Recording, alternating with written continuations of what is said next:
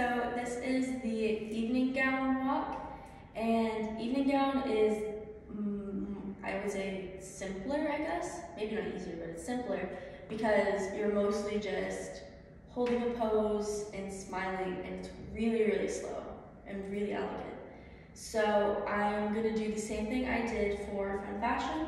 I'm gonna talk through it and just explain everything that I'm doing, and then we're gonna do a version with music. So, evening gown for the older-ish divisions, it's a little bit different from the younger divisions. So, I'll tell you, I'm gonna start by coming up and showing a pose that I do, because I'm in teen, so I do different poses than what you would do in younger division.